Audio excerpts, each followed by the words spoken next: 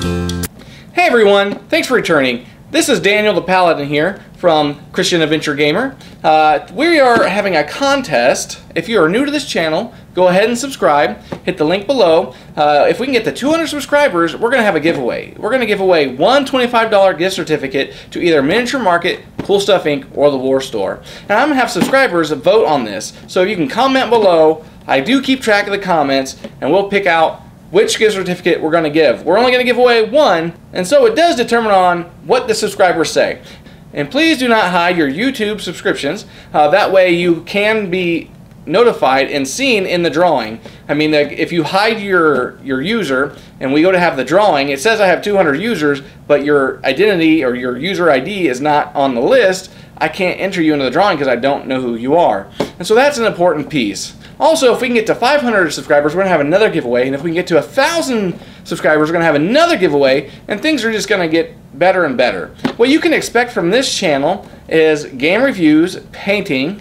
We're going to do some reviews based on mental health and Christian family orientation, family engagement. That's the kind of stuff you can look at. And today's view, we're going to take a look at Clumsy Witch. This is a game by HABA. It's from ages 5 and up.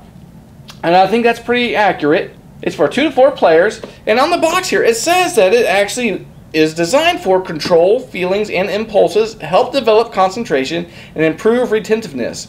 It's fit to learn effects, is supporting executive functions. Well, let's take it to the table and take a look.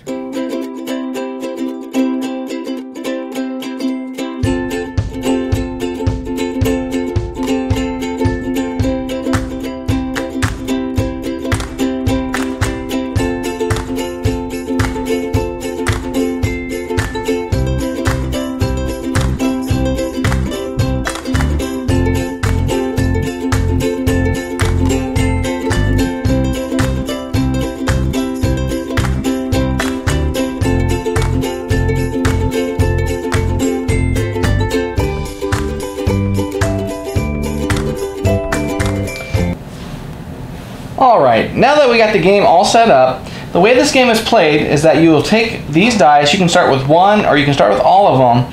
I usually do one dice at a time and then I advance them because they each mean something different. So I'll start with this purple dice since it has numbers on it. That's the number of movements.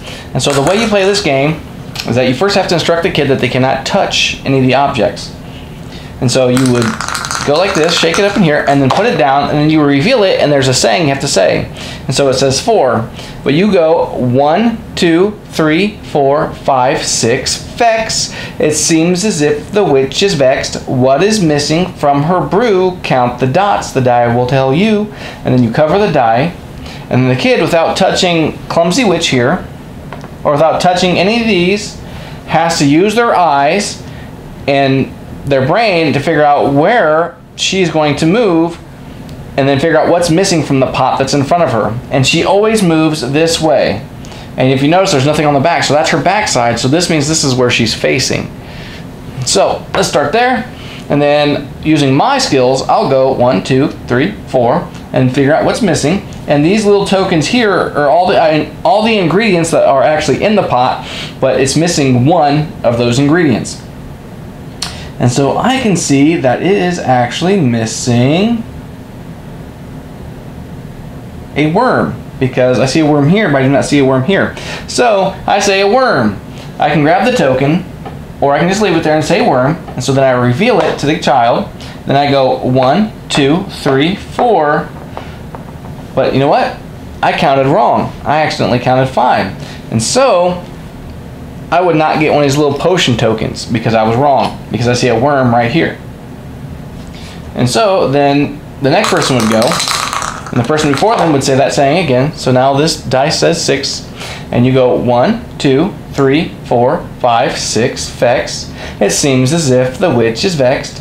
What is missing from her brew? Count the dots. The die will tell you. Now I can actually find the 6th space. And it is the banana peel. And so then I'll reveal the die, because the person said banana peel. I'll go 1, 2, 3, 4, 5, 6, and then flip this over, and it was the banana peel, as you can see. And so then you flip that back over, and then you'd give that person one of the little potions. Okay, after they get this down, sometimes to help them preventing from cheating, because as I'm doing the little saying, if they're looking at the die, then they start going ahead and counting the spaces right away. I'll move her off the board, roll the die, and so it says 5, then I'll do the little saying, 1, 2, 3, 4, 5, 6, vex. It seems as if the witch is vexed. What is missing from her brew? Count the dots, the die will tell you. And then I'll cover it, then I'll put her somewhere. So that way now they have to remember what that die was. And every time I go to another die, I go ahead and reshuffle all these little discs and place them. So next, I might use this die here, the green die, or this blue die. The green die, so let's say she's here. If you roll a white, she continues going the correct way. If you roll the yellow die, then she has to go in reverse. And so if you roll both of these dice, and let's say you revealed a 3 and a yellow, and then you do your little saying, cover it, and then they have to figure out which way she's going to go. They have to remember that it was a yellow arrow and that she actually walks backwards. So 1, 2, 3 would put her here and not 1, 2, 3 here. Okay, and then this die, if you look here, there's a face symbol on it. That's the way the witch is facing, and then the hat is what is behind her. And so let's say I didn't play with this die, but I played with this one. So I roll it, do the little saying, okay, and then you have 3 and then the hat. So she'd go 1, 2, 3. Instead of looking what's in front of her, she'd be looking at what's behind her in this pot. And then you can play with all 3 of them, and it starts to get a little more trickier. So then you see that she's going to look forward, move 2 spaces in the forward direction, but if it was this and this, it would be 2 spaces back, and she would have to look what's behind her. Okay, and then you have this die here. This brings in another wizard or musician. This is Fex. So that, like, the style of the game is called Fit to Learn Fex. So this is Fex, and if you notice, he has a moon on his wand, so the moon represents him. And if you notice, her wand has a star, and so then there's the star to represent her. And so he does the exact opposite of Clumsy Witch. So let's say she goes here, and you can put him anywhere. So I put him here, but he faces the opposite direction, and he moves this way. Okay, and so on this symbol here, the yellow die, or the yellow arrow, he would move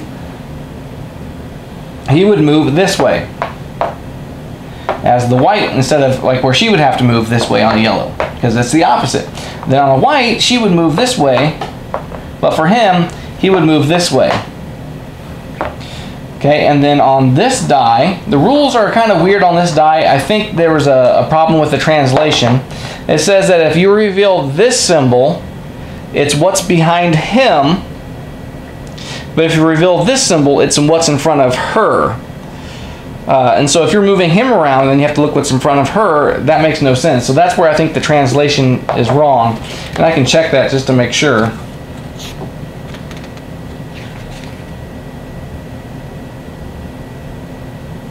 Yeah, it says if the blue die shows the face, he has to search the cauldron behind the witch. Okay, that's okay if it shows behind the witch. And then if the die shows the witch's hat, it's the cauldron in front of him. And so I don't think it's supposed to be behind the witch. I think it's supposed to be what's behind him. So if you see the blue face, it's what's behind him. If you see the yellow hat, it's what's in front of him. You could play what's behind the witch, but then that makes no sense why you're moving him, because the only thing they have to do is concentrate on the blue die of what's going to happen at that point. So I think that's where the translation is wrong. So it should be what's behind him. And he doesn't look for what's missing. Every disc has 2 of the same objects. So this one has 2 socks. And so he's going to find the 2 socks on that one. So let's say we roll all these dice. Okay, so we get a 1, and we have the moon, so that's Fex, and then the hat. And so we do a little saying. We cover it up. So then we're going to go 1, and we're going to do what's in front of him, because he has a yellow hat, and it's him. And we're going to move in this direction. So then we're going to look at this disc, and then we're going to see 2 teeth, 2 dentures. And then you say 2 dentures after, and then you'll move and say, okay, yes, it is the 2 dentures. So then the person would get the potion. He does add a level of difficulty that if kids haven't completely mastered the other 3 dice yet, that you want to wait for him. So normally when kids are like, well, let's play with him, I say, no, let's not. Let's see where you're at, and then this will be the reward. If you can get to this far and then we can play, then they're ready. So one thing I really like about the HABA games is the material that they use. They actually use wooden dice that I have engraved and painted, wooden characters, as you can see from all the other videos I've done so far. And then the stock that they use for the cardboard is great. I mean, all these little chits and stuff are just excellent quality. Definitely know what they're doing. The fact that this game is actually designed for cognitive functioning and the applicability of all the HABA games on the learning aspect, just great quality. And so let's take it back up top and give our final thoughts. Speak. I've used this game to help kids that didn't get a chance to develop their linguistic skills and cannot enunciate very well. And so I've had them recite all the different pictures and recite that to practice speaking. And then you're obviously hiding the dice, so the kids have to remember what they see. And then the impulse control, the motion control, is when they cannot touch stuff. You really have to coach them to do that. And so it brings up that level of cognitive function that can set them up for greater skills later. And so that's one thing I like about this game. You can follow the link below and pick up this game from Amazon. I definitely recommend this if you have a family, if you have kids that are slow cognitively, if you work in the mental health field. This is a game that you need to have on your shelf. Thanks again, and see you guys later.